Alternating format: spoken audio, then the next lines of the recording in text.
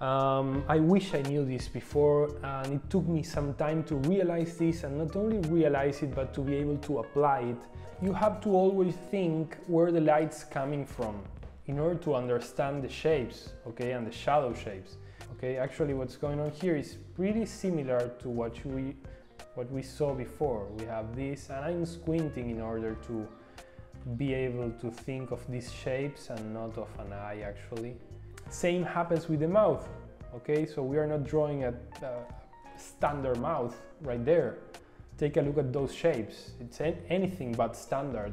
Well, I actually could use this as an example for cross-hatching, for perspective, light and shadow, planes, 1,000 things, but we're talking about abstraction, and that's what I'm going to do. I have to stick to that. If not, I'm going to spend 3 hours non-stop. And that's it, you know, have always a good coffee on your side, some water if you're going to spend 4 or 8 hours drawing,